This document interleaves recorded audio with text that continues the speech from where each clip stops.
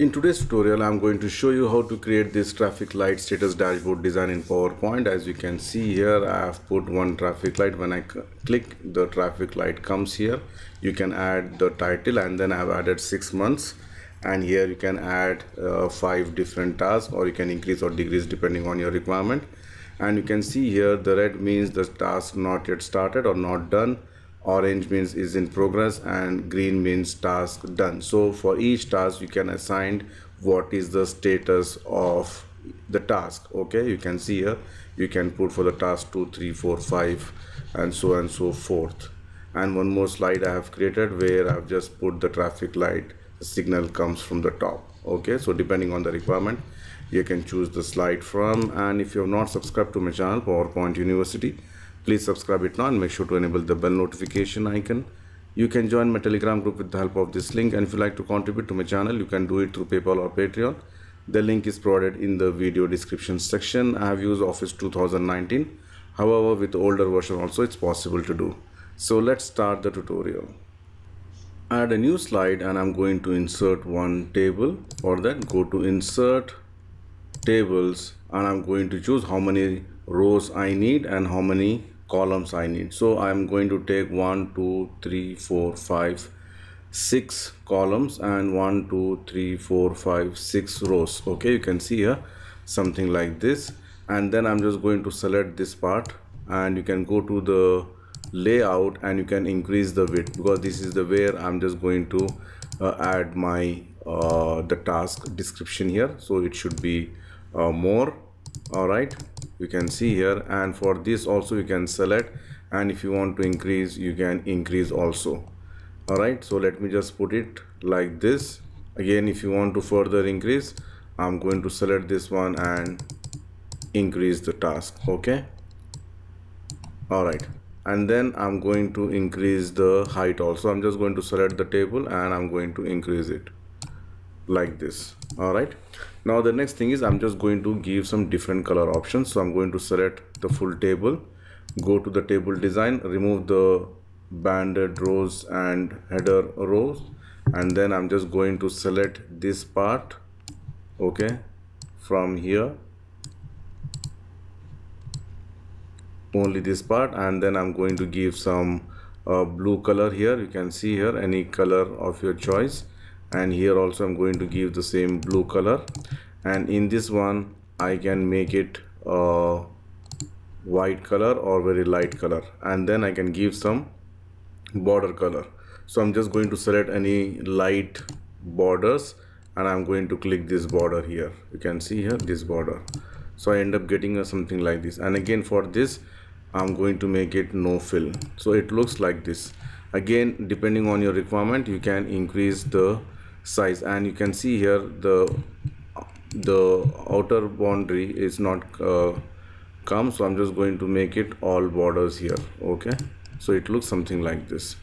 Now once this is done, I'm going to select this particular part. You have to go to the layout and then select this one, which is the center vertical. You can see here, and then come to the home and you can select the center here as well.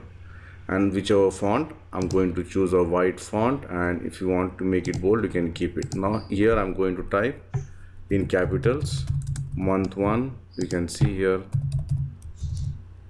month 2, like this you can do it, month 3 tab, then month 4 and month 5.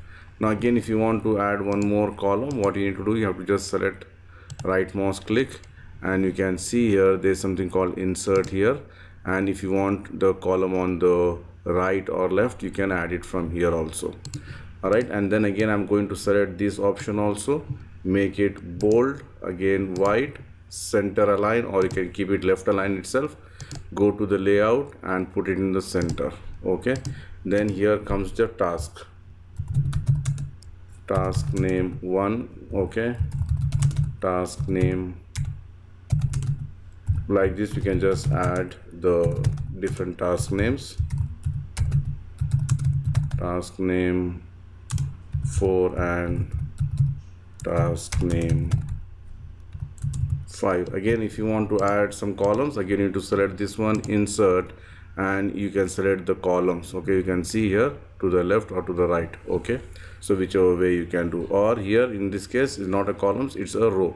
Insert row below or insert row above. So once this is done, what we need to do is we need to put the traffic light signal here. So first of all, go to insert shapes. I'm going to select the rounded corner rectangle. Select the rounded corner rectangle exactly in the center, and you can see the small orange point. Just drag this inside. Okay, make sure it is properly aligned. Shape outline, I can make it no outline. Shape fill, I can give any dark color here.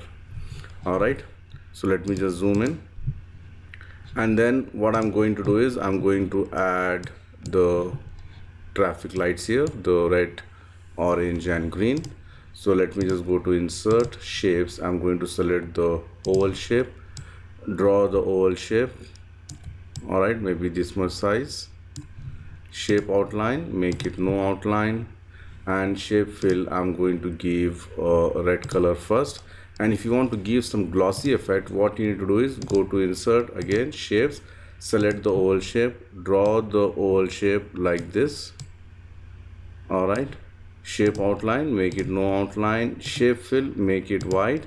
Then right mouse click, go to format shape, and here you have to go to the effects, and you can see there's something called soft edges.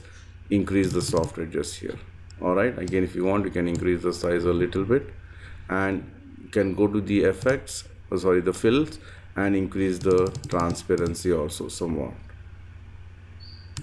Okay, so this way it will give you a glossy effect. So I'm just going to select both of these and press Ctrl G to group it. Hold the Ctrl Shift key, add the remaining 3 lights. So this one I'm going to change it to orange, and this one I'm going to change it to green. All right, so it looks something like this. So once this is done, I can simply select all this, press Ctrl G to group it, and hold the Ctrl Shift key and just drag one by one here like this. You can see here. Later on you can just align it properly. So before we copy below, let's align it properly. All right, and then I'm going to select this again, hold the Ctrl Shift key. I'm going to put it down, again down. You can see here one by one you need to hold the Ctrl Shift key and just drag this. All right, now we have copied. Again it's up to you how to align it properly. And then for example, task name, say red is the task not yet done, orange means the task is in progress, and green means task done. So that particular legend you can add it at the bottom also, something like this, where I did like this. You can see here task not done, in progress, or this one. So let me just go here now.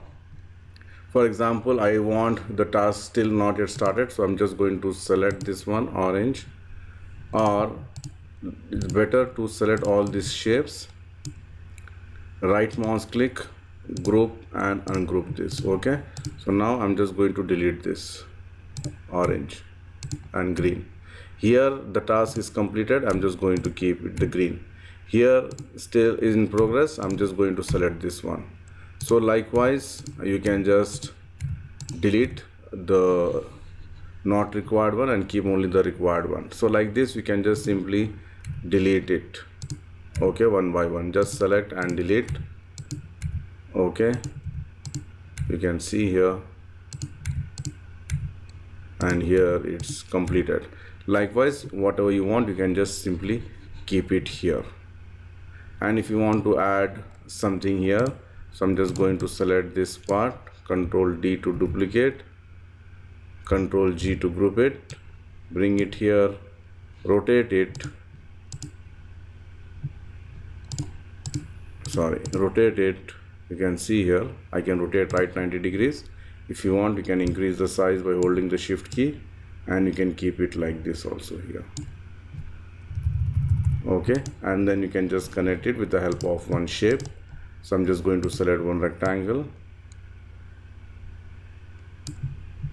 give the same color, no outline, and shape fill, you can give the same color. Press Ctrl D to duplicate, and I'm just going to rotate it left 90 degrees, and I'm going to put it here. Okay, so you can see here, this way you can just create your simple traffic light dashboard in PowerPoint.